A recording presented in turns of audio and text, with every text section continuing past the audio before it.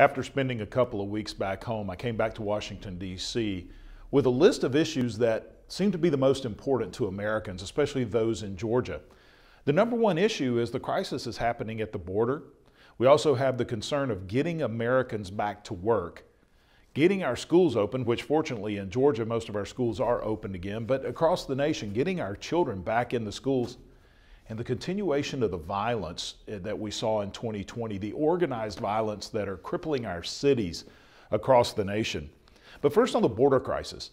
Now this is a crisis that's self-imposed by the Biden administration. It's reminiscent of what we saw when I first came to Congress in 2015. We had caravans coming to the southern border, and Obama and his administration and Democrats in Congress refused to acknowledge that it was a crisis. And that's the same thing we're seeing take place right now in the Biden administration, a refusal to acknowledge the crisis. I've spoken to some of my colleagues who recently visited the border, and they said it is horrendous what's going on. Overcrowded conditions. We're not testing any of these illegal migrants for COVID. In fact, the CDC said that these facilities should be shut down. If you're an American citizen and you visit Mexico, you cannot come back to the country without getting a COVID test. But yet we're allowing illegal immigrants to come into the nation. Right now we have about 13,000 unaccompanied minors at the southern border. This is expected to grow to over 117,000 by the end of the year. We have to address this issue. Republicans and the Trump administration addressed this issue in the last 4 years and had control of the southern border.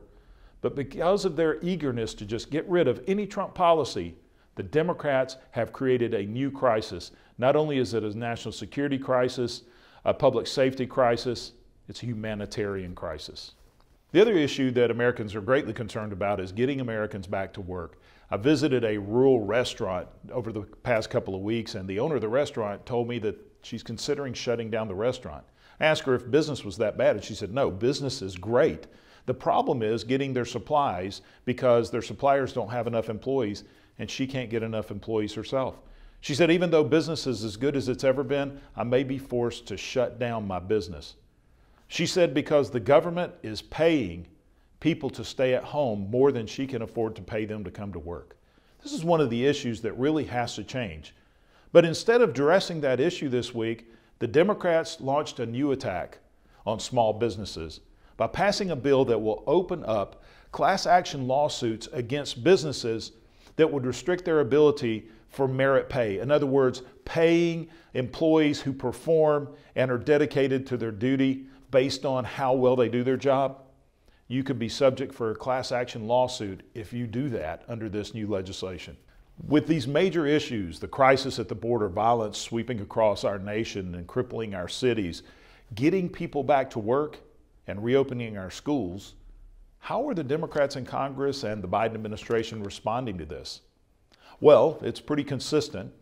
A few weeks ago, they responded by trying to do a national takeover of our election system. If you see everything that went wrong in our election system, well, they want to make that national law, stripping the power away from the states. And then this week, they introduced legislation to increase the size of the Supreme Court because they're not happy with the makeup of the Supreme Court, because they want it to be a political arm of the far left. And they want a court that will be majority liberals to pass their agenda. But that is not the purpose of the court. In fact, even President Biden, when he was Senator Biden, said that was a boneheaded idea. Both Justices Ginsburg and Breyer both said that this was a bad idea and it would lose the confidence of the court. You see, the court is supposed to be independent. It is only supposed to rule on the Constitution. But the Democrats are so power hungry in Washington, D.C., that they will do anything to increase their power. But I'm here standing with many of my colleagues to stop this liberal agenda, because I believe our Constitution protects the rights that God has given all of us, and that is worth fighting for. God has blessed America, and I believe that our best days are ahead of us, but just like throughout our history, we're going to have to fight for it. I will be here fighting for you. God bless you, and God bless America.